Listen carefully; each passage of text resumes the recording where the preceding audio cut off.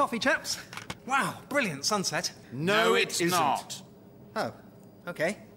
Rubbish sunset. Arthur? M. What? Oh, mountain, moccasin, magma. What's this now? Arthur's trying to learn the phonetic alphabet. He favours the spot-check method of revision. None of the above, Arthur, no. Molecule, mongoose, mosquito. Shorter. Mosque. It's a name. McNamara, Mitchinson, moon. A first name. Martin, Maggie, Millie, Molly, Mandy, Matthew, Michael. Nearly. Shorter. Mickey, Mick, M. No, Arthur, the phonetic alphabet version of the letter M is not M. It's Mike. Oh, I was close then.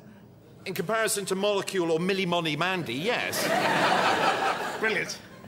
Anyway, like I say, coffee. Careful, don't put it on that. Sorry.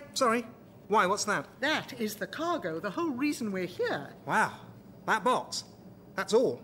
What's in it? It's... Guess. Oh, great. This could take a while. If there's one thing we've got, it's a while. Go on, Arthur. 20 questions. Yes, brilliant. 20 questions. Or charades. No. But I've got a really good one.